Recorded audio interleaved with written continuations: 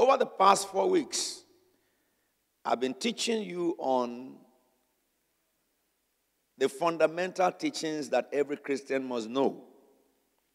Because the Bible says that we must always teach again those fundamentals. So we look at the need for salvation.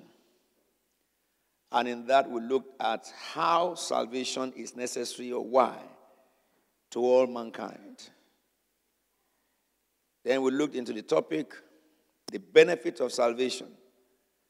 Now that you are born again, what are the benefits available to you as a Christian? Then we looked at why baptism by immersion and what does baptism by immersion stands for. Why do we not sprinkle water on people's heads? Why should we baptize them by immersion? And we discovered that the first answer is that Jesus was baptized by immersion. And everybody who follows him must also obey the command, which he said we should baptize people just like him. But then we looked at the significance of immersion baptism, which we saw quite very detailed in the book of Romans 6. And then, having looked at the significance of baptism, we spoke about what do you expect when you come out of the water. Because when you go into the water to be baptized, you must have an expectation. And when I was teaching you about that, I taught you and admonished you with some people in this church who have experienced such manifestation. Because when Jesus came out of the water, the Bible says the heavens opened and the Spirit of God came upon him like a dove. We have had people who were baptized by immersion and they got baptized in the Holy Spirit right in the water. We have seen people who were sick. When we dip them in the water, they come out healed. So that you will not, those of you who are to be baptized now, will not go into the baptism without an expectation. Of course, let me say that baptism now has been booked for 18th of October. So those of you who are the candidates or anyone who gets born again within now and that time, we'll baptize them together on the 18th of October. So, and of course, we talked about the significance of immersion, which the Bible teaches, in identification with Jesus' death and certainty of resurrection with him. Now, the last topic I began to teach among you is the new life in Christ. In new life in Christ, we looked at the purpose for which Christ has saved us from the book of Romans 8, which tells us that everyone that has been predestined, who have been called, have been predestined to be conformed to the image. So we began to look at the factors of transformation that takes you and I from where we are to like Jesus Christ. Now that is what we continue today. God's people on earth must know everyone that is born again have been programmed by God to become like Christ. And when we are born again, therefore, the reason why God did not kill us after salvation is because heaven is not the only thing. Our ultimate aim is heaven, but yet we live on earth. And there is an assignment for us on earth. For that assignment to be fulfilled, we have to be reprogrammed. And I showed you how every Christian can become a walking Jesus on the streets of every nation. Not talking about calling now, because the calling is different from being programmed to become like Christ. Everyone born again is being programmed by God to become like Jesus. So we look at our transformation, and then we looked at the fact that righteousness comes by faith, not by law. In that lecture, we looked at the error in the church of God, which came because of the ignorance of the Old Testament. And I took you very deeply into the Old Testament and the New Testament. The disparity, what is the New Testament in relative to the Old Testament? And I showed you about some errors that have been perpetrated among some sects in Christendom, like generational curses. And we saw it in the Bible that it does not exist for those who are born again.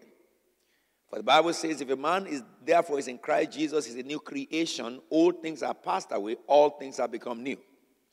And we explore that with several scriptures to show you that generational curses is outdated. It does not exist for anyone born again. We looked at the doctrine of deliverance, and I showed you how Jesus said, if the Son therefore set you free, you are free indeed. Then I help you to understand the reason why all this mess happened in the church. Why some people still glory in the Old Testament. And we find the solution in 2 Corinthians chapter 3, from verse 14. We look very deeply into it, for the Bible says that whenever the Old Testament is read, veil remains. It is in Christ that the veil is removed. Then we went into Galatians chapter 3, where we saw the analysis from verse 24, that the Old Testament was put in charge, in place, to lead us to Christ. And 25 says, now that Christ has come, we are no longer under the law. Then, at last, I took you to Romans chapter 8, verse 13, which tells you now that the new covenant has been given, the old statutes have become obsolete. So, therefore, we look very much into the provision that God has given to us because of the death of Jesus, which has been neglected by a lot of believers, so that we can begin to operate in the fullness of the provision God has given to us. But today, very briefly, I want to introduce you to new life in Christ. New life in Christ. My discussion with you today will be very brief because I want to just prepare you for the Holy Ghost conference, which will start on Tuesday. Now, in looking at the new life in Christ, we will look at your liberty, the believer's freedom. Believer's freedom.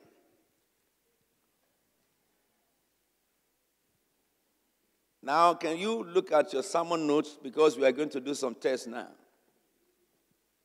I'm sure Cathedral will want me to test them.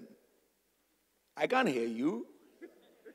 You didn't expect that because I've been glued to my pulpit. Now, what does the book of 2 Corinthians 5:17 tell us? Someone tell me, or some people tell me. If a man is a new, old things, all things, all right then. So if a man is in Christ Jesus, he is a new creation or creature. Now we recognize very clearly in the scripture that what you are in is what determines who you are. You may come to church and you are not born again. You might have come to church for 20 years and you have no salvation at all. The evidence of salvation is that anyone that is born again is a new creation or a new species or a new creature, you may call it. And the Bible says the old has gone. Old things are passed away.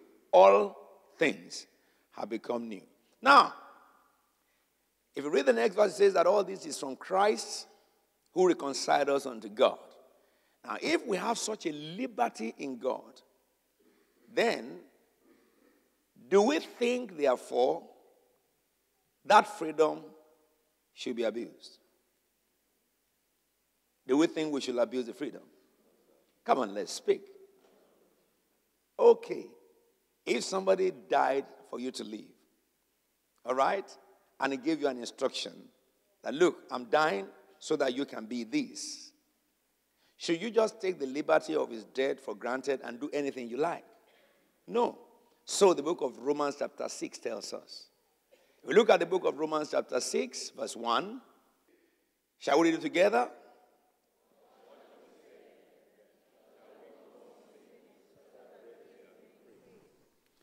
That scripture says, what shall we say in response to what God has done? Shall Christians go on sinning and expect grace of salvation to remain? Now, what is the answer? Come on now. Now, Jesus paid with his life for our salvation, We were wretched sinners. All right? We did whatever we wanted before we got saved. Now that someone died for that salvation and paid the price with his life, is it ideal for us who have been delivered from sin to go back into our old life and continue to live like that? Is it fair? Oh, come on. Give me cathedral. No? All right, then. I hope your microphone is working to capture their voices. You are being recorded by men or ladies and gentlemen on camera, but you are being recorded by angels as well. This record will fade away. After a generation, they won't find it again. But the record that is invincible remains for eternity. I say, do we agree that a Christian should not continue to sin? Come on now. All right. We cannot continue to sin because someone died for it. We cannot waste his death by continuing to sin. So therefore, let me reread that scripture and put it into human codes. That scripture says, what shall we say then? Shall we go on sinning so that grace may abound or may increase? What does the next verse say? Come on now. Say it again. Say it again. Can I make you understand that? Why would the Bible say by no means? It means by no means. Either you think your philosophical brain could think otherwise. It's not applicable. Either you think that your self-righteousness could think otherwise. It's not applicable. Either you think you are so intellectual that you may apply some theories to try to think otherwise. It's not applicable. There is no means available to man to dispute this fact. If you say you are born again, therefore, what happens to you is that you will hate sin. If anybody claims to be born again and he still loves to be what he used to be, this scripture tells you and I that he is not saved at all. He must not make a mistake to die. If anybody claims to be a Christian and the life of holiness is a problem for you, you are not born again at all. You are not saved at all. You have not given your heart to Christ. You are thinking about doing so. Because the evidence of salvation is the inability of a man to continue in his whole life. And I'll give you an example. If you were an armed robber who killed human beings and steal their loot, their labor, and you now come to church and you get saved, tomorrow, can you go back and kill another man? Come on now, let's speak together. Now, if you used to be a prostitute and they know you in Soho as the king of prostitutes, and you got saved on Sunday, will you go back to Soho tomorrow and just be free to keep on prostitution? Come on now, let's speak together. Now, if somebody is living in fornication, that is, you are not married and you are sleeping with somebody else, and you came and you gave your life to Jesus, will you be able to go back out of that service and do the same thing you have been doing before? Come on now, let's speak together. If somebody is a fraudster who dupes people to make his livelihood, somebody who is a very evil person who rejoices when he cheats people and he lies to them and robs them, and he came to church on Sunday and he gave his life to Jesus, can that man on Monday go back to his joints? Come on now, let's speak together now. So therefore, you cannot continue in sin and grace will abound. By no means can that happen. Therefore, if anybody comes to church and still delight in those things, you are not born again at all. Don't make a mistake to die. The evidence of salvation is a transformation of inward man. On Friday in New Cross, I was saying something to you. God told me to tell the church, blessed is the man who walks not in the counsel of the wicked, or sit in the seat of scoffers, nor stand in the ways of sinners. If somebody claims to be born again and he sits in the seat of scoffers, he's not born again. Because you will hate that seat. It is a seat you used to sit before. You used to love assassinating people's character and lying about them and working on the lies you are given, developing lies until you have hypertension. Now that you are born again, the peace of Christ, the Spirit of God will stop you from that. If you find yourself comfortable with mockers, you find yourself comfortable with sinners, you find yourself comfortable with pejorers, then you have not seen salvation. You mustn't make a mistake to die. A dog goes back to his vomit. Look at these people are putting on white. All right? If they ask you for a pen and you show a ball pen to them and the tip of the ball pen is soaked with ink, what would they do? Reject it. Because they know if they can touch it, it will stain their white clothes. It will be evident. Now, the reason is because there is something inside their spirit, in their heart, that knows that I cannot accept this because the way I'm dressed. So is the spirit of holiness that comes from the Father. If anybody comes to church and you find yourself doing what God says don't do, you love to sit in the seat of scoffers, you are not born again. Don't be deceived. There are many people who sit in the pews of churches every Sunday who are not going to heaven. Now, if the Bible says, blessed is the man who walks in the counsel of the wicked, which means cursed is the man who walks in the counsel of the wicked. If the Bible says that blessed is the man who does not sit in the seat of scoffers, it means cursed is the man who sits in the seat of scoffers. If the Bible says blessed is the man who does not walk in the ways of sinners instead of the seats of scoffers, or stand in the of sinners, blessed is the man who walks not in the way of sinners, nor sit in seat of scoffers, nor stand in the way of the wicked, and his delight is in the Lord of God. So if somebody does not delight in the Lord of God, he's cursed. You know, remember, how many of you were in New Cross on Friday? You know, when we finished the service, the Holy Spirit said to me to warn the church. Now, let me say this to you. This is what the warning says. The Holy Spirit said to me to tell the church, God said, I'm faithful God. I bless my people. But tell my people, as time endures, seed time and harvest time will not cease. And say to my people, the reason why many of them are not operating in the blessing and are miserable is not because I didn't bless them, but it's because a good number of times some Christians think evil against others, and when you think evil against somebody else, you have sown a seed and you will reap fruit of evil. Now, the Lord said I should tell you, when somebody rejoices and you are unhappy, you have sown a seed because God is the one that brought the joy, and you have directly waged war against God. So you will reap the fruits. And God said to me, why should a Christian not be happy that another Christian is successful? What ought you be? Are you not supposed to be people who will help even the Gentile, those who are not believers, to be successful so that they may see the fruit of God in you, who wants to help them so that they will give their life to the God that you profess? How can a Christian, fall a prey of Satan?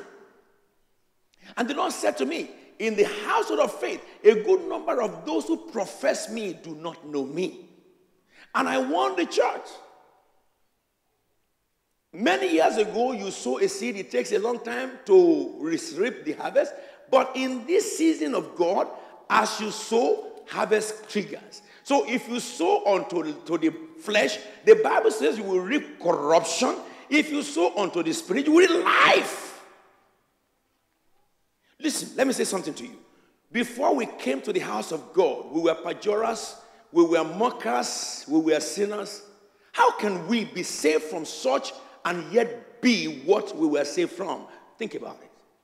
There is a devil somewhere whose intention is to destroy lives of people. He doesn't respect what you believe. It is, if he can get control of your thoughts, you are gone. Therefore, you cannot continue a life of sin and expect the grace of mercy. It says, by no means. Now, let me say something to you. There are a good number of people who say they are Christians, they're always going for deliverance and all stuff. It's because they are wicked people. They are wicked. They refuse to repent of their wickedness. And demons is attracted by wickedness. Demons are the ravagers who are created by God to work havoc. Whenever the judgment of God is upon a nation, demons just have their free will there. Whenever the judgment of God is upon a people, devil will just, set loose there because God had pronounced his judgment. Or the conduct of that man had triggered judgment. For those who are in the household of faith, how could someone identify with Jesus, go to where Jesus will not go? Come on now. I told you about the games that people buy to their children. If you are listening to me and you are one of those who buy games for your children, let me tell you what has happened. You have just introduced your children to demons. A video was sent to me, which I watched yesterday till about 2:30 a.m. In this church, I've been telling you about when God took me to heaven in 1999, all the things that he revealed to me about this planet, which a good number of those things I told you began to happen. Some people told me I was stupid, but today I'm back in England. They are facing it. Listen to me, therefore. You were here when God told me that the economy of the world will crash in 2 weeks, and the date it will crash. And I told you to sell your stock. And those of you who sold your stock made money. And it crashed that day. I was in the midst of ministers yesterday, and I was telling them about this end-time church. And one of the ministers mentioned that, look, we all are guilty of what is happening. And I stood up, I said, I'm not guilty. Alfred Williams is not guilty because I do not preach a message to you so that you come to church. Listen to me.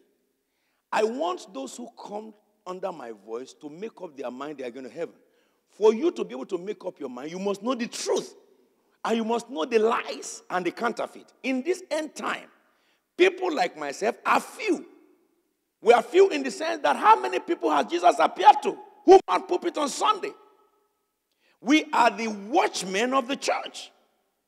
In our lips reside the word of truth, uncompromised. If God has sent me a mission of 100 million pounds and I have only 12 members in my church, they are fortunate millionaires. In this church, we don't spend time looking for money.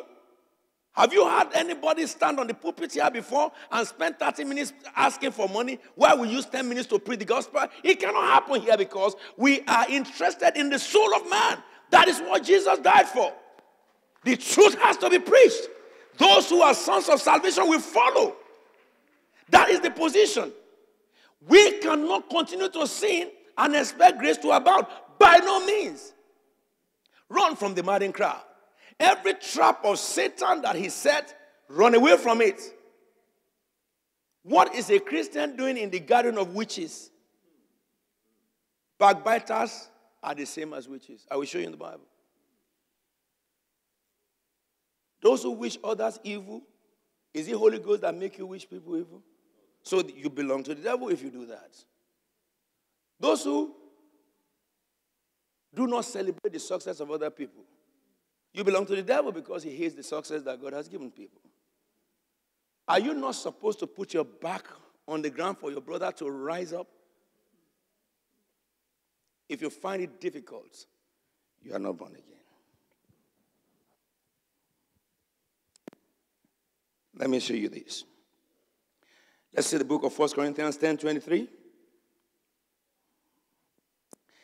It says everything is permissible, but not everything is beneficial. Everything is permissible, but not everything is constructive. Listen to me. Everything is permissible, but not everything is beneficial. Do you know what God is saying here? Stop getting yourself into activities that are not of benefits to you. Look, in London, in the UK, This is Pastor Tayo. He's been with me for over 20 years, 24 years or something like that. Pastor Debbie, where are you? That is Pastor Debbie. She has been with me for 28 years or so. 27 years. Pastor Adisa, 29 years. Let me say this to you. As from these people, my message has never changed. Do you know why? I'm going to die sometime. Then I will report to the one I profess I represent. He will ask me of your blood, your blood, your blood. And if I had lied to you, I will have eternal shame before the whole world. But if you lie to me, so you will have eternal shame. For you and I not to have eternal shame, I testify about the one that is faithful. So that you and I can be bound to faithfulness. And everyone in this country knows Apostle Williams that he will not compromise. I was in a meeting yesterday. In that meeting, a former armed robber who were part of the pioneers of armed robbery in Nigeria, now a preacher. I was with him. And he began to share the story of his life. Those of you who are Nigerians will remember Oyenusi. He was the driver of Oyenusi. He was part of the gang. The first armed robber in Nigeria. Formerly in Nigeria, we only have Omo Jaguda, pickpockets. And we know the compound of Mr. Jaguda. Oh, yes. I live around the area. If somebody steals, we go to Mr. Jaguda, he will give you back your loot, your goods, your loot. Suddenly, armed robbery came in, and the man who pioneered armed robbery was shot. I was there when they shot him, because they brought him to the public to be killed. And the man said, if you kill me, my blood will grow many thieves, many robbers. And they shot him, bullet will not go to his body. I saw it. I'm not thinking of what I'm saying. But you know what? So they brought him out of the stake, they tied him, they broke his neck, and then they poured, even they were breaking his neck, they couldn't. They poured chemical on his body to eat him up. But you see, this young man escaped, so he wasn't killed. When they got him, they jailed him. 10 years in his jail. I will bring him here to come and share with you. 10 years in his jail, he got saved. And this is what he said. He said when he got saved, he came out of prison, now born again. He went to churches. Once they hear that he is Yomi Williams, they will say, sorry, no place for you. His family rejected him. So as an ex-inmate, nobody wants him in their house because they can't trust him. Nobody wants him in their office because they still believe he's a robber.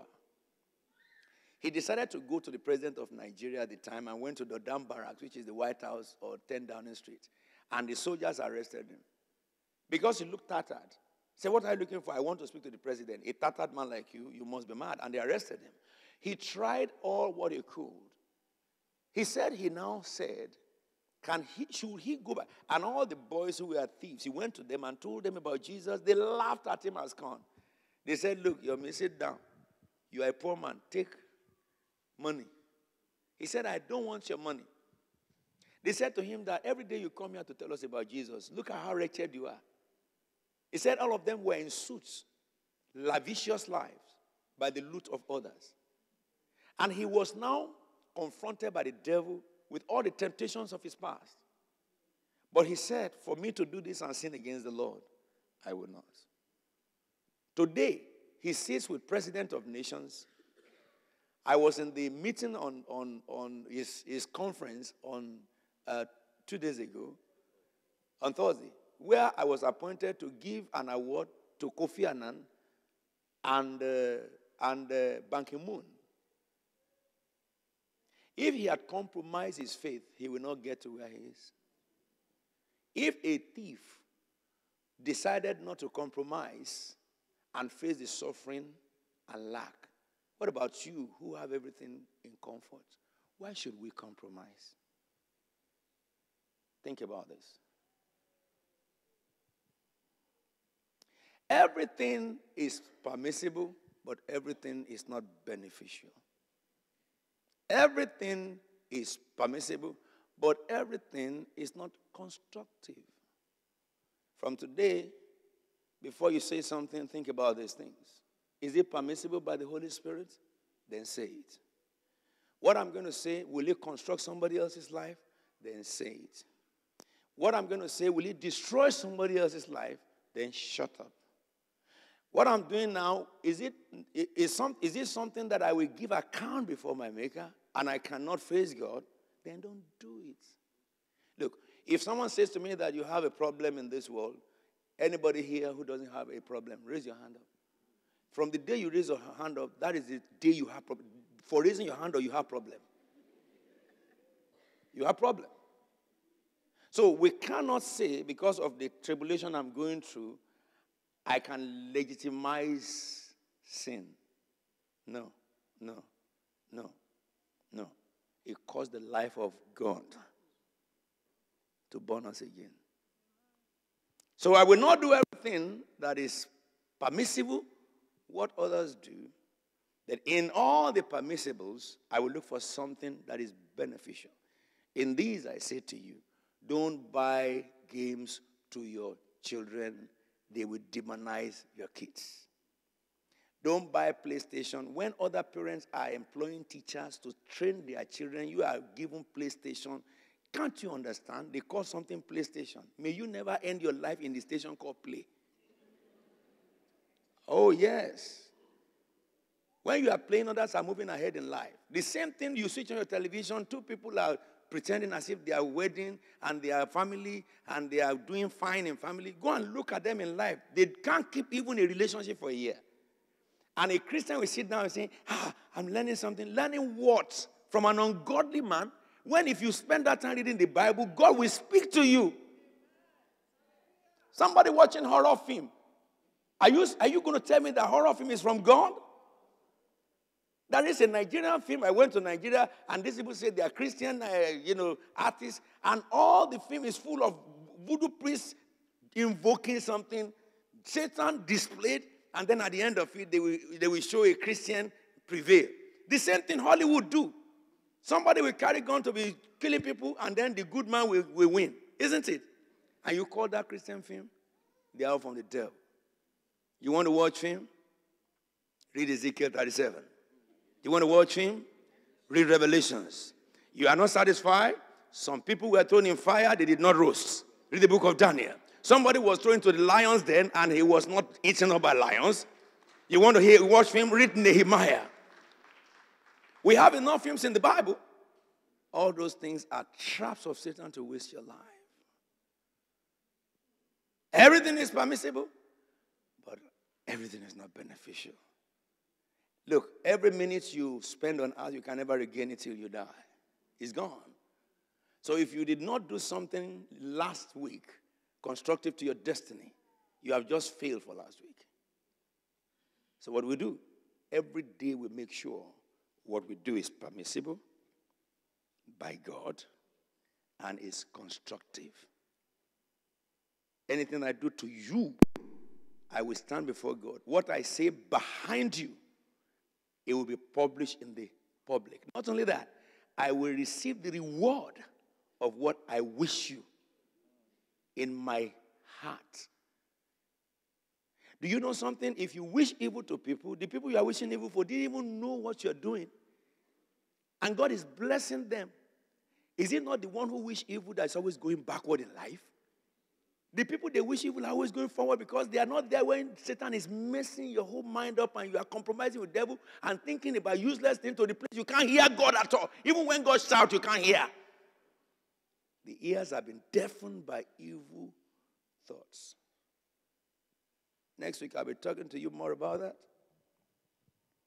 We must not allow Satan to prevail over our lives. Can I say this to you? Look at verse 25 very quickly, and I move to that last scripture. If it says, eat everything sold in the meat market without raising questions of conscience. For the earth is the Lord's and everything in it. Some Christians have said that you can't eat halal meat. The Bible says eat it.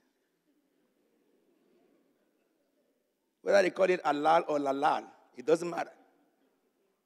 Eat everything in the market. What the Bible is trying to help you to understand is a matter of conscience. The conscience of other people should not judge your conscience. As far as God is concerned, the earth is the Lord's and the fullness thereof. Instead of judging on conscience, let us serve God according to the scripture. Last thing this morning, the rule for holy living. I will introduce that and we'll continue next Sunday. Colossians chapter 3, 1 to 5. Someone looks at what I'm saying and he feels that this is a difficult life. It's not. The other life is the one difficult. A man can live a happy life all his life. To live happy in England is to stay from criminal offenses, isn't it? So is that difficult? Somebody provoked me so heavily. If I was living in a country of no law, I will punch him. I will teach him a lesson. But because I'm living in England, what do? Even if my hand rises to teach the lesson, I put it back in the pocket. Because if I teach him a lesson by punching his mouth and his teeth fall off his mouth, and the policeman really maybe was there around me at the time, then he will teach me a higher lesson by putting me in prison so that people like me should not be let loose in the marketplace. Now, is it hard to restrain yourself so that you will not be indicted by, the government? It's not. We just obey the rules. So why can't we obey the rules of holiness? It's easy. To be happy is easy. To make other people happy should be your joy and your celebration. And when people you have added to their life are successful, you should celebrate. That is the way of good life. But yet, some struggle. Look at what it says here, therefore. Since then, you have been raised with Christ. What did it say? Cathedral, are you still here? Since now that you have been raised with Christ, what did the Bible say? There are two key things I want you to not forget here. Set your heart on things above. All right? And what does it say next? I will read it. All right? Not to set your heart on offenses that people had offended you. That you are living in unforgiveness and you die of hypertension or stroke. You know the problem with people who think about those who offend them? The time you are thinking and your blood is rising and you are getting angry with yourself, the guy is somewhere enjoying himself. Isn't it? Now, do you consider that now? Who suffers? Is the one who is thinking. The Bible says you should set your heart on things above, where Christ is seated at what? The right hand of God. The next verse, shall we read it again now? Now, it talks about heart, things above, where Christ is seated, and mind. There is a difference between heart and mind. Your mind is the place where you think, and all thoughts go through your mind. But your heart is the place of your decision. That's where decision comes from. You may think of many things, but you don't have to decide on everything you think. Isn't it? Therefore, if your heart is set on Christ, your mind will be fruitful. If your heart is set on worldliness, your mind will be unfruitful. You know, in this church, I'm giving you so many rules. Not rules as you don't do this, you don't do that, but rules to help you not to be a victim of Satan. You know, we are in England, but we are not of England. We are born again. We can't talk like those who are in England. There are some slang they say in England. We can't just say it because it's ungodly. You see, there are some ways they dress in England. We can't just dress like that because it is ungodly. So therefore, There are some ways they work in England. We can't just work like that because it's just ungodly. The fact is that you ask yourself, if Jesus appeared like this, will I still call him a savior? Then you don't appear like that. Will Jesus say things like this? Then you can't say things like that. Oh. Look at this. It says, for you died,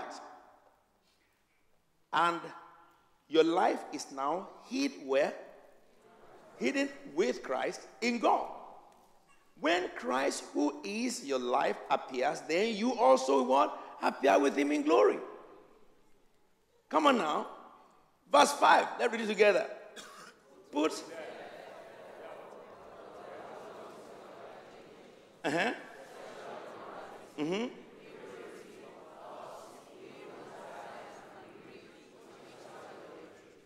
Now, let me give you a summary of this. I want to teach you more. Because what I know from the Father, I want you to know it. And that's what we're talking about. It says in that scripture, it is your duty to kill some things in your life so that the life of God can come through you. You are saved by God. Everything of God is life and not death. There is no death in life. When a person who has life dies in the body, he does not die. He translates to a better life. Listen to me. Put to death, therefore, what belongs to the earthly region in you. What? The first thing he mentioned is what? Read it loud. Say it, let heaven hear you. Sexual immorality, homosexuality is a sin. Bestiality is a sin. If you are married, what are you doing with another woman? If you are married, what are you sleeping with a man or a woman for? It is a sin. The Bible says a man who continues to do that, you should not even eat with him. You should cast him away from fellowship. If you know you cannot hold yourself, get married. To marry is not expensive. Go to the court there. It won't cost you 120 pounds or so. They said I will not charge you to wed you here. You don't need crowd to be wedded. You only need a decision and somebody to support the decision. Go and pick anybody. He can sign for you. Oh yes. If you don't have money to do party, when you now have money for party, you can go and throw your party to the people. But instead of living in sin and be a victim of Satan, do the right thing. Listen to me. He says there, impurity, lust, evil desire. Did you see I've taught you that about that? Why should you desire evil? I can't understand. I told you, how does Apostle Williams live? Not everything I know I act upon. That's how I live a good life. I'm passing that place and somebody is talking behind that veil against me. All right? Then he comes out at the other door. Oh, Apostle, how are you? I will never say to him, I heard what you said. Why should I say that? If I say that, I open my heart to the devil for controversy. After all, what he said did not change my form. How many things have been said about me? I have met people in London who have come to me, and in Nigeria who have come to me, and they were pleading that, Apostle, we have said this about you. I said, don't say it again. No, we have to confess. We have to okay, call. We have said this, we have said that, we have said this and that and that. And when they finish saying all that, I will hug them and tell them, you didn't say it. It is my enemy that said it. The one I fight and war against is the devil. For you, you don't. If you said it, you will not come to say you're sorry. It doesn't change my opinion about you. You have only passed through a lecture to recognize that you don't compromise with the devil. Come on, let's go ahead. I was preaching in Nigeria in ministers' conference. And when I was preaching, a madman ran into the church. I kept on preaching until the madman came into the aisle, and I commanded him, sit down, and he fell to the ground. And I kept on teaching the ministers. Because the spirit of madness or the devil or demonic spirit have no authority when God is speaking. When I finished preaching, I commanded the evil spirit to come out of him, and off he went to the floor like a dead man. I left 2 hours after the break. I came back. When I came back, the man had come back to his senses. He was clothed.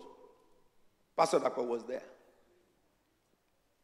Then I asked for questions from the ministers, and 2 ministers came out, and they knelt down before me with tears.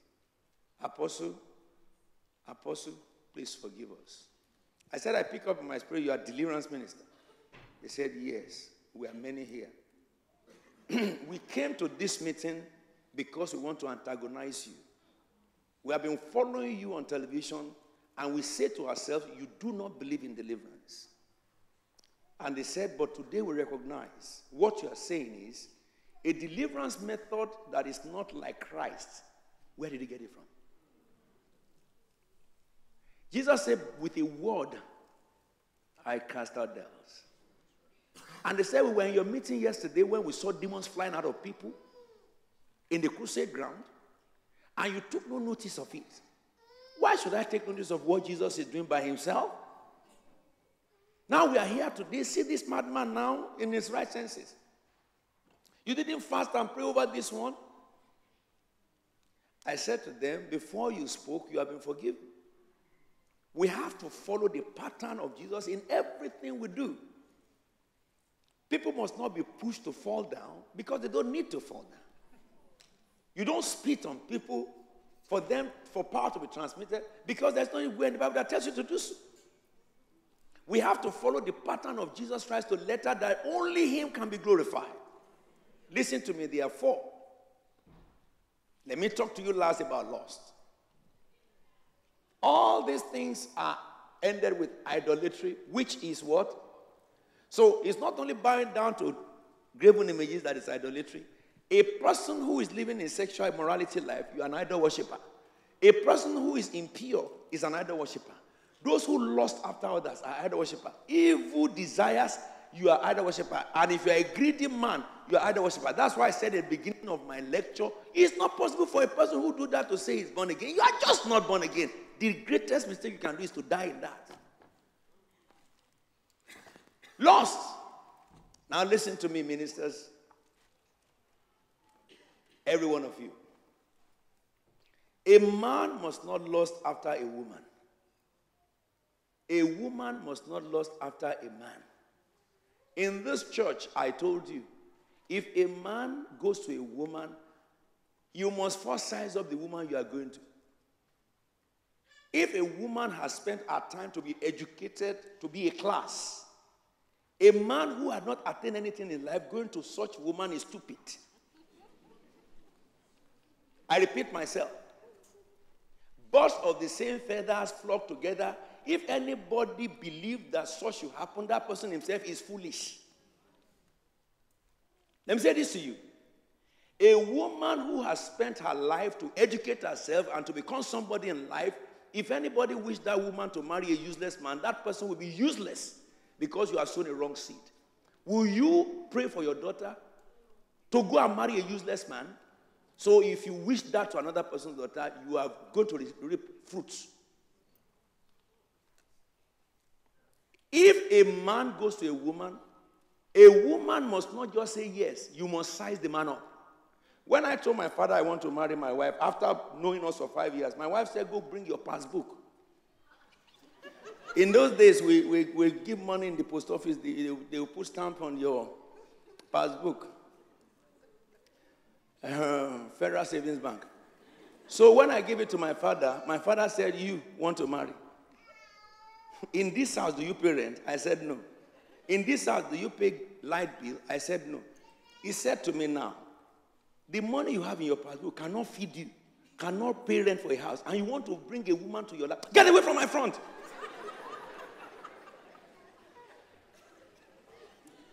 I had to walk with 2 left legs. So my father called me. He said, come, boy. If you want to marry, go and rent a flat. Work, save real money, and go and rent a flat. He said, in your flat, furnish it. I will come and expect it. You will furnish everywhere. The bed you will buy, the chairs you buy. If you can't afford to buy air condition, buy fan. Because I can't allow you to marry a woman and smoke her to death. Not in my house. And he said to me, you must buy, if you cannot buy a car, buy a motorcycle. Because you have to be carrying your wife somewhere. I said, yes, Daddy. So as a young Savio, I went into the bush. I began to make money. When I have enough money, I say, Daddy, I want to marry. He said, show me your passbook. So I can bring my passbook. He said, you are talking sense now. He called my wife and told my wife, when you marry my son must provide for you. He said he must give you chop money. He said, he's here, I'm telling him before you. Make sure you take money from him every month. He said, I give their mother money to provide for this house. The son I give back to must provide for his house. How can a jobless man go to a working class that I want to marry him? It's foolish. Because he's lusting after what is not. If a man says to a woman, I'm sorry, I can't marry you, should that cause the woman to go mad? So then. Or a man, will it cause the man to go mad? Lust is what can cause such to happen. As I say to men, you can't just be going to one woman today and then another woman tomorrow and then you are trying and locking the church. If you think this is the person your heart draws to, you must pray, hear God. Discuss it with your pastor before you make a move. For you girls, is there an age to marry? No. The older you become before you marry, the better marriage you will keep. Many have rushed in, but they can't rush out. Woe to the parents who tell their daughters or sons, where is your wife? Where is your husband? And put pressure on them to take wrong decisions. You will live your old age in tears. No child in this church must obey a pressure for marriage. Neither must a woman going about locking boys in corners. No man should marry such a woman. Lust. A woman must not be displaying herself over men. No, that is lust. Neither can a man be going to try one and try the other. That is lust. If a man stretches his hand to a woman that is not married and touch you wrongly, that man should be reported to me because that is assault. I'm a law student. I will indict him. Put him where he belongs. If somebody has to go to jail to learn, to jail shall he go. Oh, yes. To jail shall he go. Maybe it is jail that will teach him lesson. A man must respect the dignity of a woman. And a woman must respect her dignity. A woman must not sell herself cheap. Neither must a man make himself foolish. Lust is idolatry. A married man, what are you doing with another woman? If you see a woman that works a kind of work outside, why don't you go to home and tell your wife that this is the work I saw? Work it. Why should the work of an adulterer enter your head? That work is not genuine. That work is illegitimate. Why should you be captivated, my son, by her? The Bible says, little do you know it will cost your life and all that you have. I told them in New Cross, if I see a work, and my wife hasn't worked that work, I tell my wife that I saw this work, and I work it for her. And my wife will tell me the name of that work. My children will be there when I tell my wife, say, work that work for me. Are you with me now? If my wife worked the work for me, finish. Finish. The woman that have been working before you all these years, it is possible for you to forget that she works that work, and you see one useless woman just making her neck like a snake. And before you know it, you are following him by the spirit that lives in her. By the spirit that lives in her, until an arrow eats your liver. The Bible says, drink water in your own cistern. If a woman is looking around a married man, everybody should shout and cry, Mayday, Mayday. Ship is sinking. Confronts her there. And tell her you are going beyond your boundary. If she will not greet you, report her to me. I will not spare that woman. I will not. And you wives, protect your husband. If you see a woman walking humorously around your husband, tell that woman that I am here. Yeah, tell her I'm here. I borrowed answer from Oluwabi. If you don't understand me, I just spoke in tongues. I just spoke in tongues. Are you with me now? Men should use their wife as their protector. A married man must not hug another woman on her breast.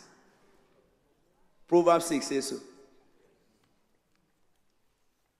Listen to me. If a married man wants to hug a woman, you hug them at a distance. Hello, somebody. And if somebody wants to grab you anyhow, push her very well. But don't let her fall.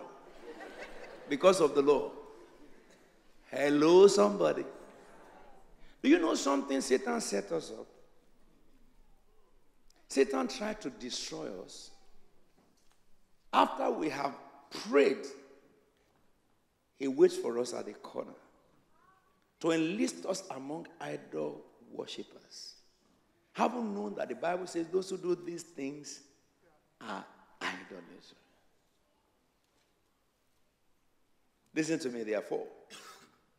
Lust, if you have it, take it away from your diary, it takes you to hell. Someone said to me that some women dress to kill. If you are a life giver, how can you see a killer? If a woman opens her nakedness publicly, it should not do anything to a person who is normal. What are you looking at? Do you not have it at home? So if you have your own wife and your wife has breasts, then what should the breast of another woman make you lose your head? Jesus says even if you conceive it in your mind, you have done it. Listen to me, therefore. I'm saying this to you because Satan set traps for humanity. For those who are outside, he controls. But those who are inside, he tries to take you over. And you and I have to say no to the devil. We are not born again to be destroyed. We are saved to be saved. New life in Christ. Let's stand up together. We're going to lift up our voices unto God and pray for one another. That the Lord will enable us to live according to the precepts of the word. Shall we begin to pray in the name of Jesus? Tell God, help me to live according to the precepts of your word. Tell the Lord, help me not to betray you. Give me the strength. Pray for the brothers and the sisters around you. Father, help us to live according to your precepts. Enable us as God's people not to disappoint you.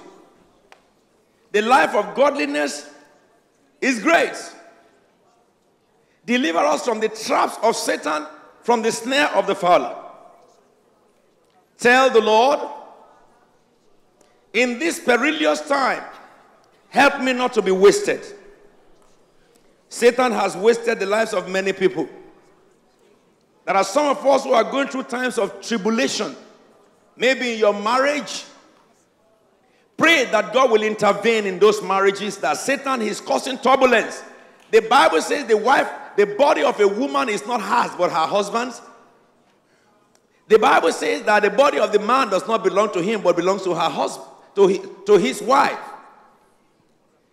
We're going to pray that God help us. Help us to be sanitized in you. Would you like to be part of a vibrant church in the midst of beautiful, awe-inspiring surroundings? Christ Faith Tabernacle at the CFT Cathedral, Woolwich is now open for all. Apostle Alfred Williams, apostolic leader to churches around the globe, warmly invites you to come and be part of this incredible move of God. Every Sunday at 10 a.m, 186 Power Street, Woolwich, London. In our beautiful, recently refurbished cathedral, we are seeing miracles happen, people healed, needs are met, lives are transformed. The Word of God is preached with power through Apostle Alfred Williams. I want you to know this, that there is a God in heaven who has sent His Son Jesus Christ, and by Him, anyone who believes in Him carry the very authority of God with which He created the heavens and the earth. Jesus said, freely you receive and freely give. I want to say this to you. Stop going around to people. Kneel down where you are. Talk to the God who created the heavens and the earth in the name of His Son, Jesus Christ, and you will receive your miracle now. And be sure not to miss our 2 life-changing events. Overcomers Night Vigil. Hear the voice of God. Receive life-changing teaching. Be lifted through dynamic worship.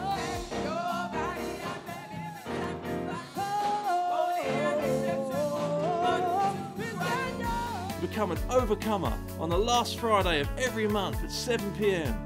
And also come and celebrate with us at our exciting monthly Victory Nights. Receive your breakthrough. Be empowered to win. Come and claim your victory on the 1st, 2nd and 3rd day of every month. Whatever age, nationality or background you are from, there is something very special for you at the Christ Faith Tabernacle Cathedral, Woolwich. Every Sunday at 10 a.m, 186 Power Street, Woolwich, London, SE18 6NL.